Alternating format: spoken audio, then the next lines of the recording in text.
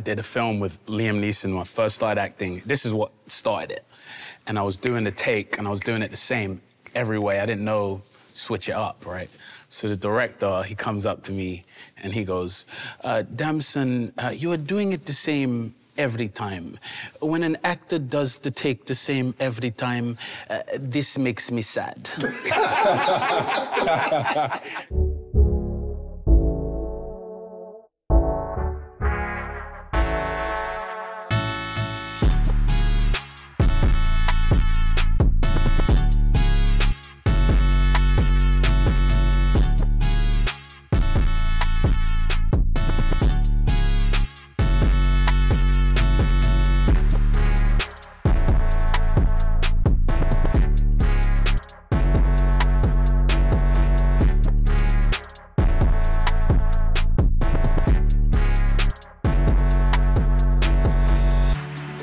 Here we are, season 6. The first one in Toronto, 2018? Yeah. It actually does feel like a long time ago. Here's to season 6. Let's make some more unforgettable moments. Only in the shop. Cheers. Cheers.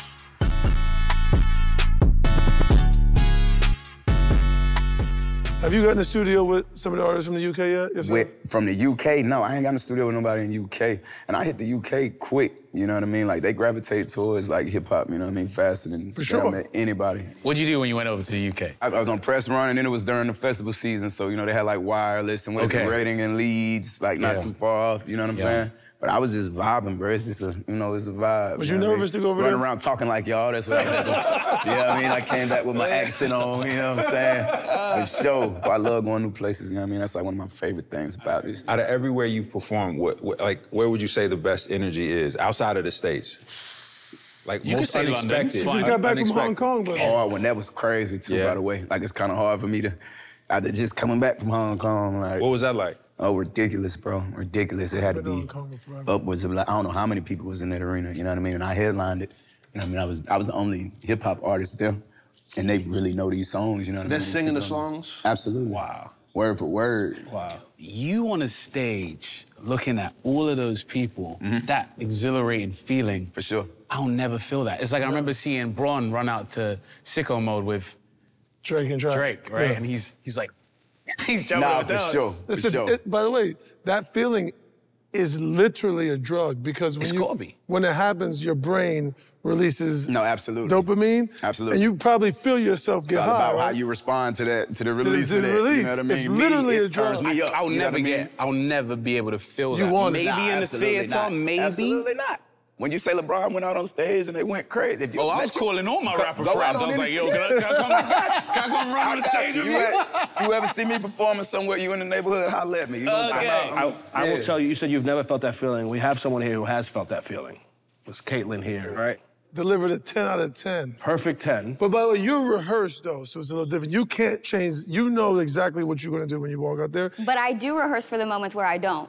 Right, like what's gonna happen. Be prepared like, if, you know, you gotta be able to adapt, you know what I mean? Because I was still working on that routine like the day that I went on the floor. So I'm like, okay, worst case scenario is like I just start free flowing and go.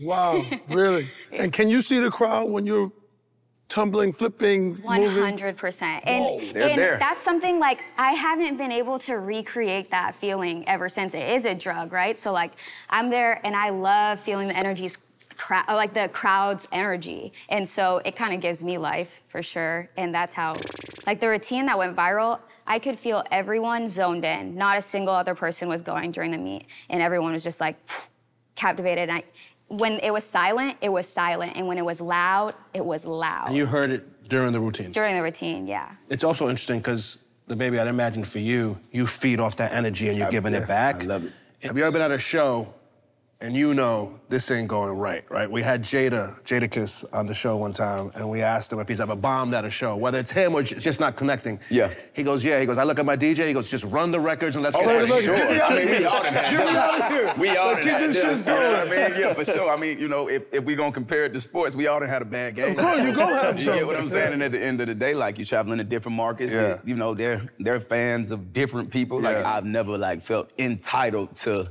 the audience receiving me my performance a certain way. You know what I mean? Like, that's not even how I approach it. You know, that's what more of a rehearsed performance would be because, you know, you expecting this, but it's also, you know, it's good to rehearse. But for like artists like me who just prefer to connect with the fans, of course I know the songs that I'm gonna do, but a lot of times, like I do this often, like I'll make adjustments right there on the spot. I'll come look at what the crowd looks like, see the, you know what I mean? Okay, boom, let me look at the aesthetic in here. Let me see what's going on. You like having to prove yourself. Yeah, add this song, like I'll know.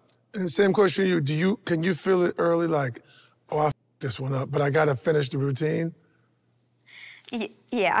Like, okay, actually, I just posted something on TikTok. You know the trend that's like, dumb ways to die? Yeah. And one of mine was like, my foot comes off the end of the beam, and I am doing a double back. And I'm just like, in the air, like, all right, here we go. And everything moves in slow motion. It's so crazy, because everything's always fast, and it's just like this. And you know it's bad. And you're like, okay, anything? Yeah, yep. And I landed right on my head. I fractured my sternum. Oh, wow. And someone was like, commented like, why'd you keep going? Like, you all know when you messed up, why would you keep going? Like, imagine if you have the momentum and the power for a double and you mess up, if you stop, oh, you're done. You gotta go. You could do anything. You gotta go. Like, you just have to go for it. I couldn't even do a roly-poly. Still working on my cartwheel, you know what I mean? So I can I'll get it one day. Yeah, one day. I like the round off. I'm still trying to get that round off. Cartwheel to the round off. That's the one. I do want to ask her, when you landed the 10, did you know it was a 10? You never really know when it's a 10 or not, because our sport's so subjective. Cool. So it's like, okay, it could have been a 10, but one judge could just be having a day. You know if you nailed it, and like they may give me a 9, they may give me an 8, but you know did you know that? Yeah, I knew I did good. Yeah, so when it flashed, I mean, also, not to say anything, but like it was probably my 4th 10 of this, like my career, so I was kind of. It's a little like flex. It's the shop, yeah. 11 total now. No. Yeah, it's your shop. Yeah, there you go. Like the flex. So it was like, it wasn't the most exciting thing, but it felt good because that was my first time competing, like my split double lay, and being on podium's always a little bit funner because it's like you have the bounce of the floor, and it was 4 people instead of 2. It's typically just 2 teams against each other, but there were more teams, more crowd. It was fun. It was a good meet. Do you know when you're doing acts, I mean, takes, like, before the director even says, like, that's the one, like, that works, that's the take, or you always listen to the director, like, do it again, do it again? I always think I'm the worst actor in the world. No matter what? Yeah. It's actually, I have a bad habit, so I developed this thing on sets where someone on the set, in the crew, I don't care who it is, Crafty, the grips, the director, someone has to tell me, yo, you killed it.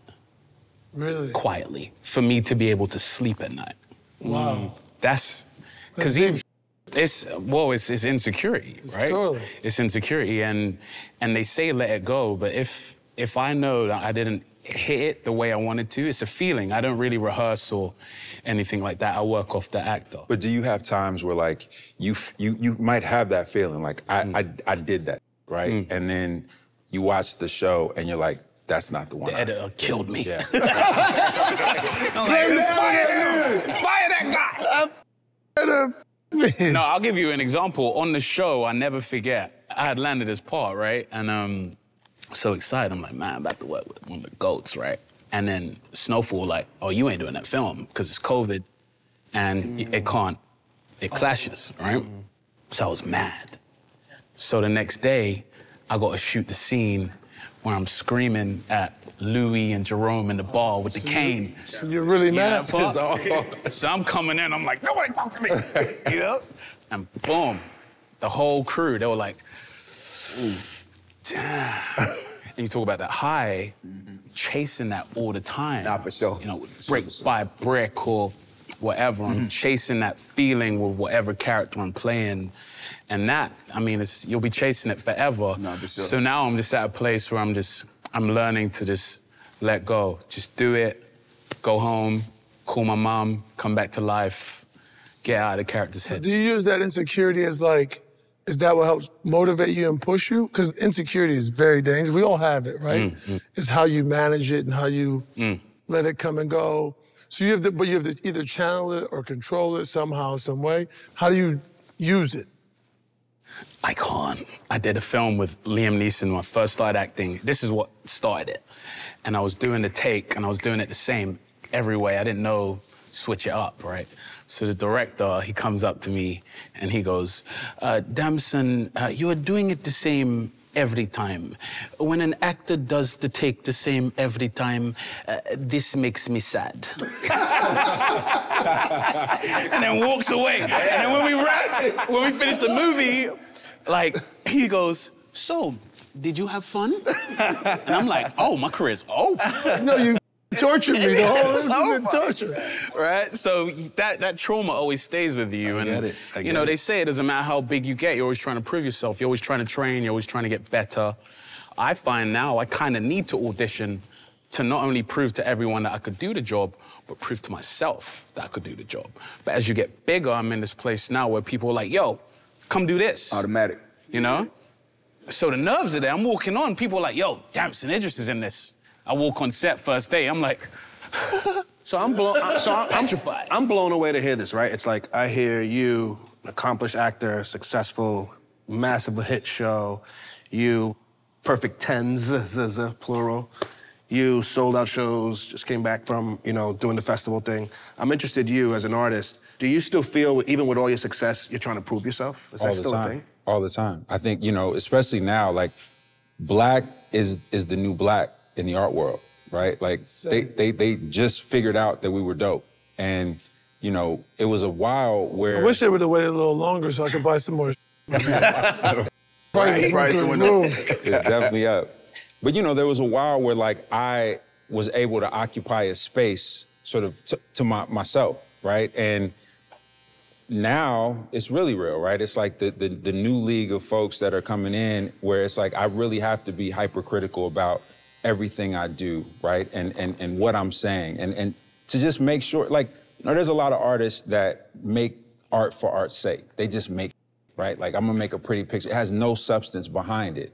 And for me, it's important that no matter what I do, it says something, right? Because it has to, you know, has to hit here. Like, and so, yeah, it's always that thing of like me trying to outdo my last, you know? But I don't get the feeling of like, there is no audience until it's a show. Like the instant gratification, right? There's no instant gratification, you know? You don't like, finish, walk back and be like, I did that. No, you know, it's actually the opposite. It's like, I f***ed that up. Damn, wow. That sucks, right? Or like, I need to do better. This is why, again, like you come to my studio, there's 27 paintings and I only needed to do 2. Right? Like, because it just comes from that place of like obsessiveness and overworking and like, you know what, I'm trying to outdo myself. Can I get the other 25? Or? Absolutely, come through. Art kind of happened accidentally. I was always creative. I was always the dude that was tasked with making. And like, you know, it wasn't until me doing this, like being scared to kind of, you know, at the time, man, you can't pronounce yourself as a creative, as a visual artist from a black community in a lot of ways because you're looked down upon and there's words thrown at you, right? It's like, it wasn't as socially accepted as it is now. And so for me, it was like a thing that I always hid. And it wasn't until like DJ Drama was my homie. And, you know, we went to school together and Drama would sell his mixtapes on the promenade while I'm selling T-shirts that I've hand-painted and stuff like that. And Drama was like the first person, you know, that I knew within my circle that actually started making a little coin and bought the first painting I ever made. Did you consider yourself an artist or define yourself as an artist up to that point? No, because I didn't know what that was. I didn't know what that meant yet, you know what I mean? Like I had an understanding of a history of art, but it was very small. It was like, you know, that pinhole view. I grew up in Chicago, so seeing the Kerry Jameses, right? The Nick Caves and all of those guys start to rise up at a point, that was my only view into black art in that way. Other than that, it was like that you get right off the interstate where dudes are selling like, you know, the Kappa and, you know, the artwork where the black man's holding up the black woman and it's strong, right? That was I can see that image in my head right now. Yes. That's all, those 2 versions were all I really knew other than like, again, the Basquiat, the Picasso. And so, yeah, it wasn't, I didn't think I could make it as an artist. It was just like, I was making shirts. You know, I was doing the things that were like a cultural norm. I was selling to a lot of the rappers or their stylists were coming to me, hey, such and such needs a shirt or a hat for this shoot for the Source or the Vibe or blah, blah, blah. So I was doing those things right then and there, but there was never in my mind a way forward for real, as somebody that was gonna be able to go around the world with it. Bro, what was that for you, baby? What was the moment? What was the first thing I know it was Suge. When I heard Suge, I was like, I don't know who the hard. The moment for me, man. Like when you heard Suge in the studio, did you know it was a one, or did you? Yeah, I knew. Would you played it for somebody? It's interesting that you bring up Suge, cause so that goes to this one. I knew it was my moment, cause this is what even inspired me to make Suge. I got to take the shades off of this one. As a matter of fact, let me switch these. Oh, no. God. First time ever. So check this out. For continuity purposes, I'm gonna be switching these based on the, the questions. This is a colorful question. This is colorful. I'm gonna put the leg up. Look. So now, Suge, like, all jokes aside, like, I had already inked the deal in with Interscope.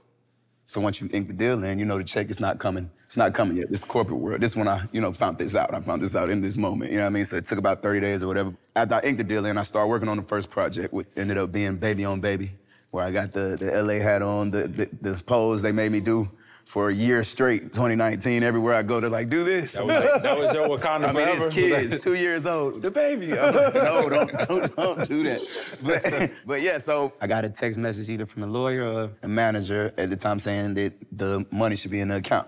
The check should have cleared. I make my driver. We on the way. I saw a Bank of America ATM. I had a Bank of America account at the time. I tell them pull over. I go in and I just hit check balance. And then I see it, and I'm like, oh, they let you print it or just whatever. I hit print. Now, I don't want to take this with me. I printed it, right? I see the balance on there, but I print it. I go hop back in the truck. I'm like, come on, let's go to the studio. We go. I shine my phone light on the phone, and I see the, and the initial deal was only 6 figures. Like, I ended up, This is your advance. Exactly. Yeah. I ended up maybe 4 months after I was getting that per show. Of course. What I ended up getting right there, you know what I mean? I was blessed enough to have it work out that way, but I checked the account balance, right? So we go in, I have my guy Jetson who produced the song, Suge. He met us at the studio, and this is the first song that I do that day.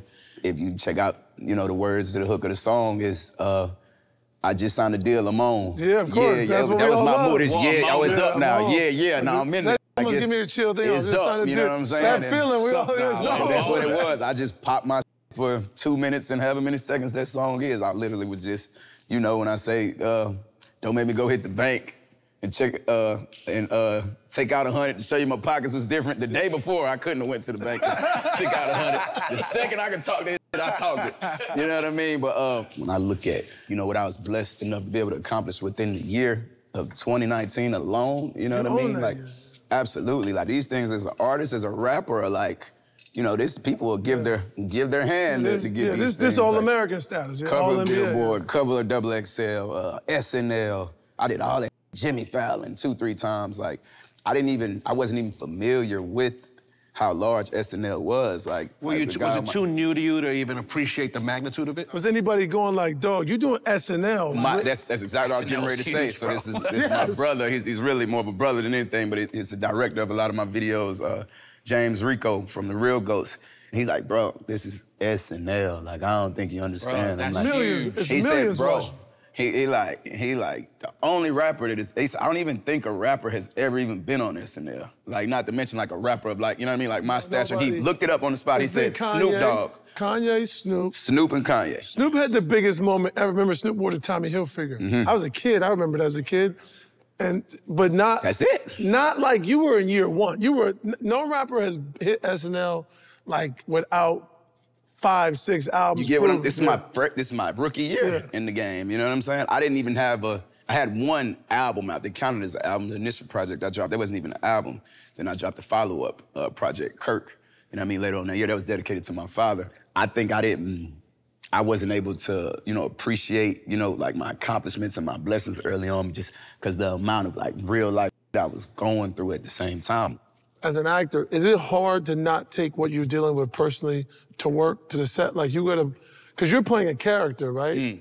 But you're a human who's going through. Is it sometimes hard to separate the two? It's damn near impossible. For me, yeah. But that's just my process. Like whatever's happening in my life, if it could service the day, channel it. I bring it in. Like I bring that energy in. And as long as it's not affecting anyone and it's not ruining anyone else's day, I could use it. But sometimes you do need to for sure. come out of that. Yeah, for sure. And it's not easy. By the way, the show, Snowfall, which is fantastic, is a show about a very specific time and actually a place. But the time is what we all know as Americans, the crack epidemic. Well, I lived through it, right? My dad sold crack and went to the feds for it. And I know it very well. It was bad, but there was all these other things that happened around it that the show portrays. But you didn't grow up here. How did you know, how did you tap into that? Did you know about it before you came here? He invented it. He the one brought it to LA. My bad. No, you know, I'm from Peckham. Of course. Right? So anyone around the world who knows about Peckham knows what it is. And there's a lot of themes correlate with the show. Single fathers, police brutality, racism, drugs, violence. It's right outside my house. So I was able to connect in that way. And then I got family. You know, so it's a different. I was an anomaly. I was a unicorn in that sense, where it is a transformation if you talk about accents, and you know, I'm not like a guy from LA, you know, so I have to dig into that essence. Yeah, that's my point. How did you get into that part of it? It's Singleton, man. It's Singleton. It's movies. You know, Dee said earlier. It's like in the UK, we really are about that life when it comes to the American culture. Like, I was learning about Malcolm X and Martin Luther King in school. I went learning about the guy in the UK that was the politician. Like, I knew about that stuff when I was growing up. I said the other day I was watching Def Jam comedy when I was 7 years old. You know, my favorite movie was Bad Boys when I was 5. Like, we grow up climatized to the culture, American culture, African culture, and UK culture. So I was able to connect in that way, but when I'm really here, you know, like I told you earlier, I've been in the States since 2015. You know, I was 23 years old. 31 now. You live the majority of your adult life in the US. You're gonna climatize to the themes that are here. I was on Skid Row marching during Floyd, you know, and then I'm running back to London marching in Hyde Park. So all of that stuff feeds the character. It feeds the themes of the show. Do you think it's got the critical acclaim it deserves? A, and B, are you a little pissed now it's the final season and you didn't get that? The show didn't. I ain't pissed, man. I'm gonna be doing this till I'm 100 years old, you know? And the accolades don't mean anything, man. When someone hits me on social media and says, hey, I've just lost my father, and thank you for giving us 60 hours on the couch, you know, watching you perform. A lot of my memories with my dad, you were performing in them. That's the accolade for me. When guys from jail are like, yo, anyone switches the channel when Snowfall's on, it's a riot. It's going down, right? You know, that's the accolade. That and impact, man. It's true, like it's the people, it's the connection with the people. And when I walk on the street, or some article came out today, Damson Idris is your favorite celebrity's favorite celebrity. It's like, you know, I'm getting love from the GOATs. You know, before when I used to go to the club and they were like, yo, line up and give us $50. Right. The day before, I was skating with Beyonce. Right. You know, so those that know. And I was looking at Wood Harris, I'm obviously good friends with Idris, and you know, The Wire didn't receive any love. No, yeah. You know? It's the writer's show, though, you're right. You know, these things happen, but in 100 years, you know, who they gonna be talking about? They're gonna be talking about Franklin Saint, I promise you. For sure.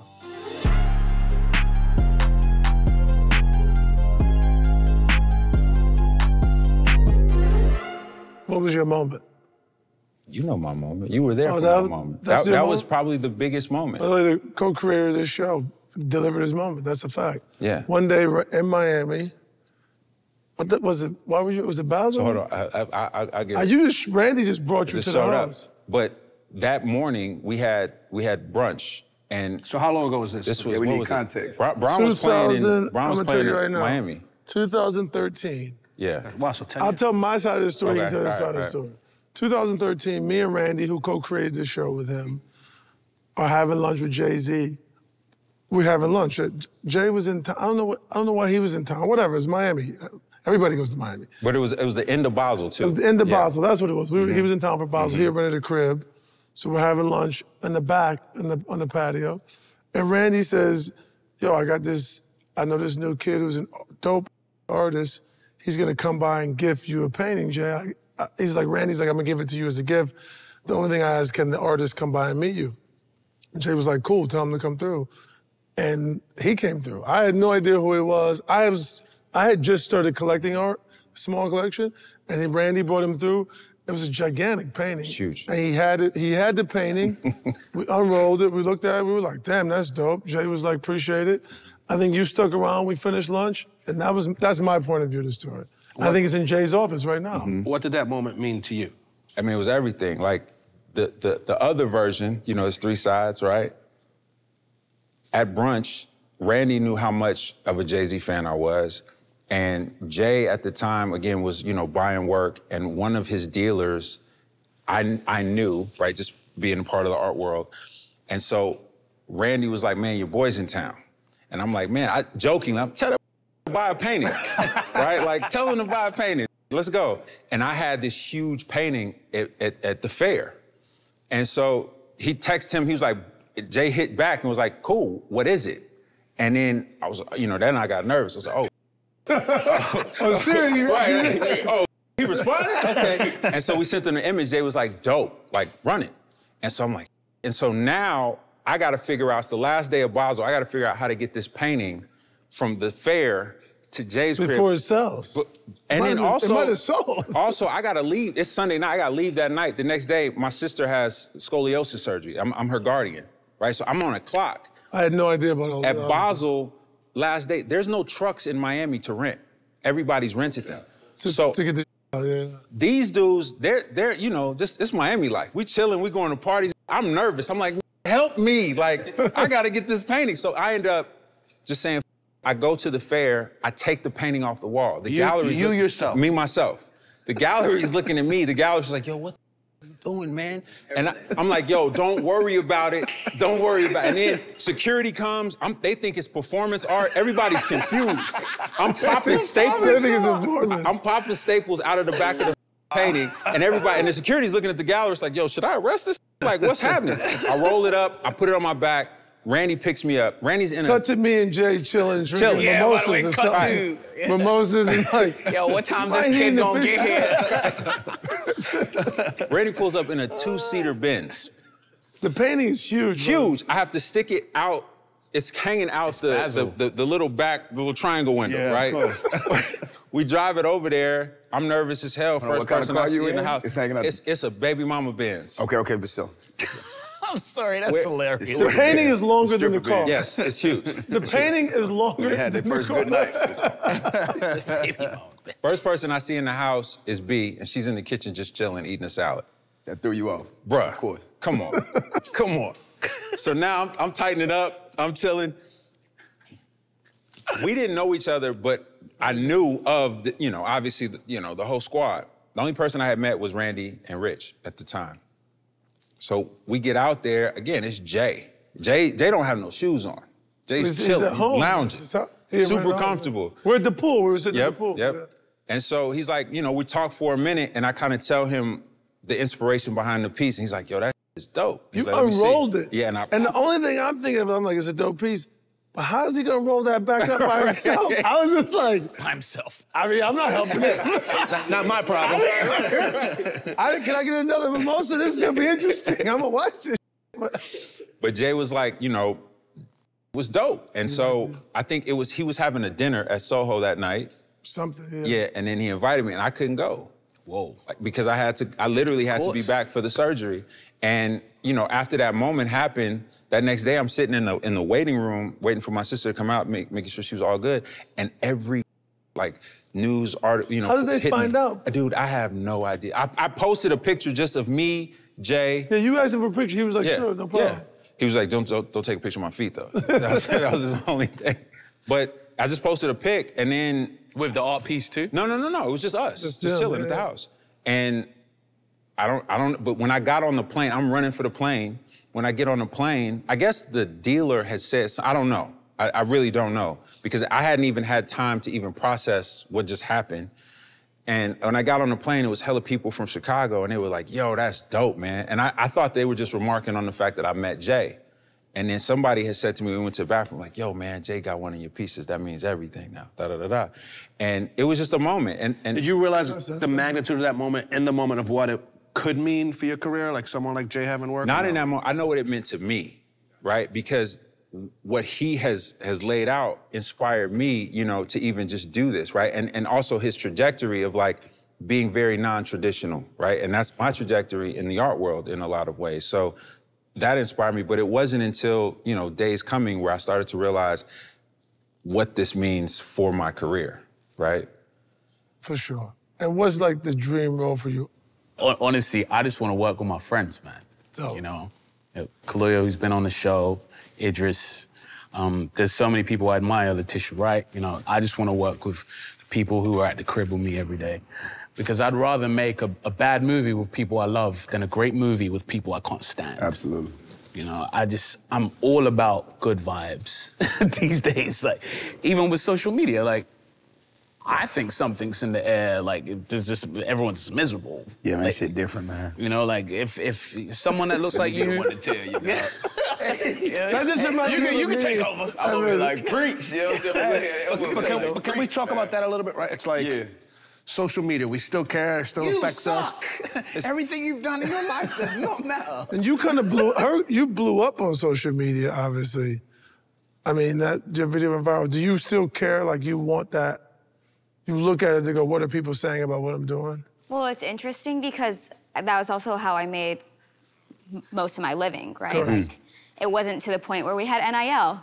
It was like something I feel like I had to care about, right? Like, I have to make sure I'm posting the right things. I have the right engagement, which is hard because what the do people want to see online? I have no idea. I couldn't tell you. It's a never-ending game. Yeah, because you know what?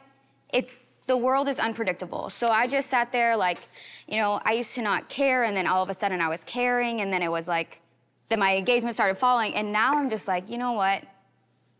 I'm just gonna post what makes me happy. Facts. And whatever it is. But it is interesting when you get a negative comment. That weighs so much heavier than when you get 1,000 positive comments. Right. So it's almost like I like the influx of comments because you don't get wrapped up in it because you're just like, oh, honestly, I'm not even gonna waste my time. And is it hard not to respond? You gotta be sure. Yo, you gotta so make hard. it your business It's so... to not get wrapped up in it. You know what I'm It's so saying? hard not to You try respond. not to respond. Yeah, It's absolutely. the You gotta hardest make thing. it. Have you ever responded of a launch? I haven't like destroyed someone's life. But like, you there's said- times where I write it out. Right. I'm like, yo, I just went on your page. Want to send this one to Yo, post it. first of all, you look hideous. Like, I wrote all of it, right? And then I'm like, all right, I got half of it out. Let me delete it. You know? I don't need to put that energy out there. I'm gonna focus on the people who actually show me love. If 1,000 people are showing you love and one person is saying something negative for clout, you can't respond to 1,000 people. But hey, if you're feeling bad, just shout out, yo, thank you to everyone who's loving me right now. For sure. Appreciate you guys. That's definitely the right. That one person who's giving you negativity is gonna be like, damn, I didn't get her, you know? Because that's what they want to do. They want to get you. Yeah, for sure. They want to go at your character. But it's interesting because you two are in the business, you two also, where you need people to like the thing that you, meaning like if you're an athlete, right? Like him, love him, hate him. Still gonna get these That ball in that basket. Still gonna get these threes. Yeah. If Jason Tatum get 35 points, he gonna get paid. I don't give a damn how we Facts. feel, you feel. Yeah. You guys are not the same way. You need people to watch the show. You need people to like. You gotta the thing stay you in do. Here's the thing. That's a their different grace. They're still Gotta gonna have that watch grace. it. That's the thing. Even out of spite, That's the spite crazy watch. thing. They're still gonna watch it. And that's why I'm like, oh, you're just bored. You just genuinely want to stand out. I'm quoting Jack Harlow here. It's like, people want to say something negative so they stand out because you're getting so much love. Like, that is script. If you could go back, by the way, when you had that sparring match with cancel culture, at the beginning you had a certain vigor and attitude. It was more than sparring. It was a heavyweight Oh man, fight. I got knocked. Let's not be. Let's But not, no, you so know. my question is, and then I noticed you did kind of you chilled and faded away? Had to, bro. If you could go back now, would you the beginning of it? Would you deal with it differently? Absolutely, absolutely. That's something I came like out my own mouth and said. You know what I mean? Like as of late, not even as of late. Like, you know, like I would have maybe handled it the way I would apologize, but hey, I didn't mean to apologize. Like I'm this type of person. Like I'm gonna fight to the tooth and nail. Like if you know what I mean, about like my character and me and my intentions. That's something I'll never let. Like I'm not gonna let you. You know what I mean? Make me. I'm not a bad person at all. You get what I'm saying? Yeah. Like my character. That's something I can't. Like I'm unfaltering on that. Like you know, like I say, like you almost got to make it your business to not let that get to you. Because once it gets to you, it's almost like it's a nonstop game of figuring it out. That's what we have to do anyways, to market ourselves, to make ourselves worth something. And, if you look back on, like, I was the most, and I hope it don't sound like I'm tooting my own horn. At the time, I'm looking at it like this, but I was like the most marketable artist in the world. Like, when that happened, bro, I had my own meal with Burger King. Like a lot of the things like I see, like my peers like doing now, which I love to see it. Like, I love to see.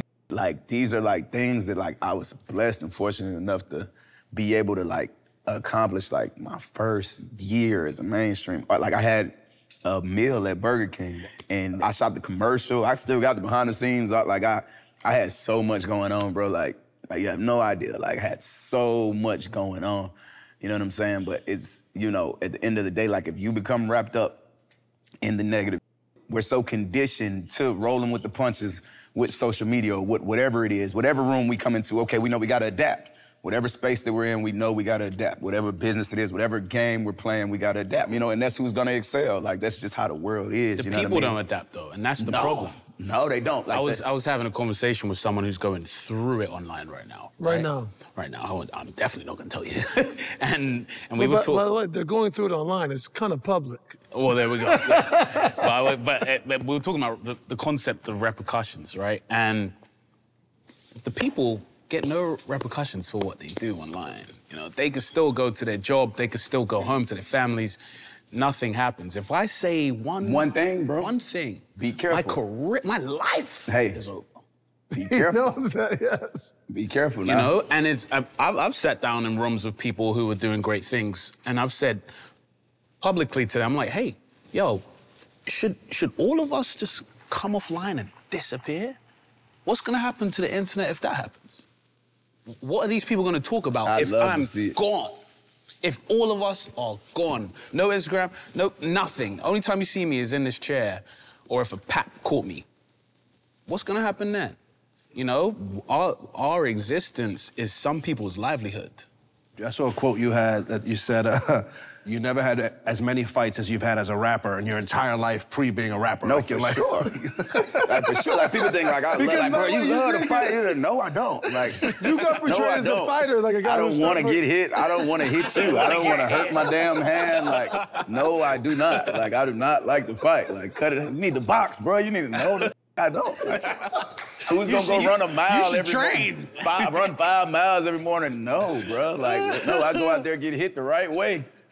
Going to bed, like, no, I'm good. I do not like the fight. Absolutely, though, man. And, like I say, like, the amount of, like, real life I was going through at the same time, like, so going back to, like, when Suge dropped that entire project, Baby on Baby, like, I got a random call in the morning, maybe, like, 2 weeks, like, a week after it drops. As soon as it goes to #1 on the Apple Music charts and this chart and that chart, that's a Grammy coming from what I come from. You get what I'm saying? Like, this is like, damn, you know what I mean?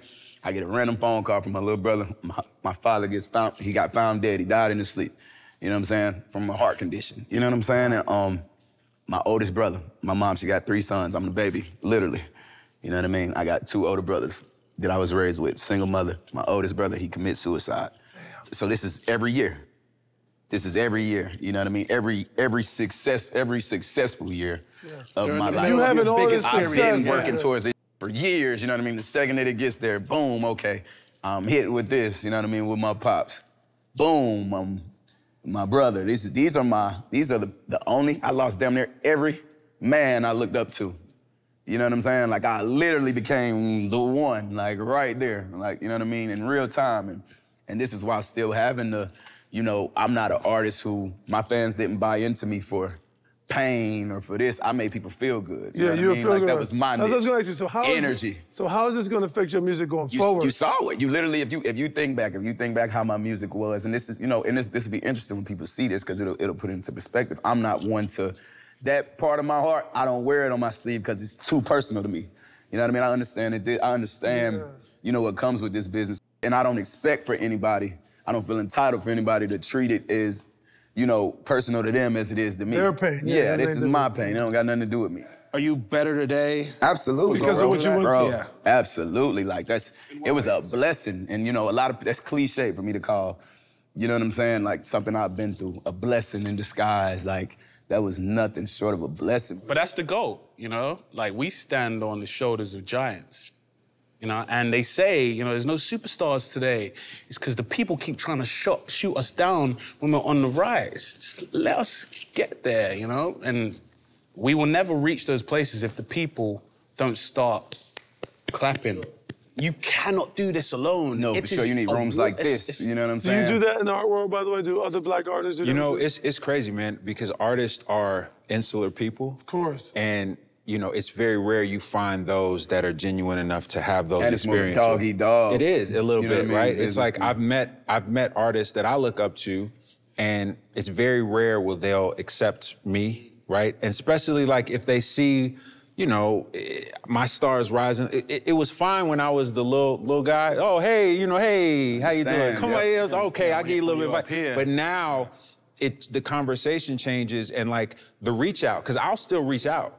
You know, hey, I'm in LA or I'm in New York, I'm such and such, and there's no response or the response comes later, I'm already back on the plane. It's that type of vibe. So it's weird in that space. I mean, I do have a few artists that are sort of my elders in that way that will pick up the phone if I need to or, you know, have that conversation, but it's very, very rare. I feel the same way. Really? Kind of. Well, because gymnastics is so individualized. It's like, and I think we're all so competitive with each other. Competitors. Yeah. Even if you're on the same team. And you don't collaborate. Exactly. Like, it's not like, you know, like even like, you know, other actors actually, they love you. Of course. That with me, you know, other music, like, they have opportunity. There's opportunity somewhere along the lines of them giving you their support or this or that. So that's a factor to play. But I mean, I know for, you know, like other, you know what I mean? Like other professions, it gotta be. There can only be one person at the top. Exactly. As we always say, it starts with us. That's why these rooms are important. Let's continue to uplift each other, support each other. Sure. Baby, it's good to have you back, brother. I appreciate you. Yeah, Appreciate you. We have you back in a healthy space. No, absolutely. That's I can hear the growth in his voice. Now I don't even know. No, for sure. I went to school for film. I wanted to be like the taller, handsome Spike Lee. You know what I mean? Yo, that's rude. Listen, I love Spike, but I went to Clark. I love Spike too. You definitely look better. Thank you, brother. For sure.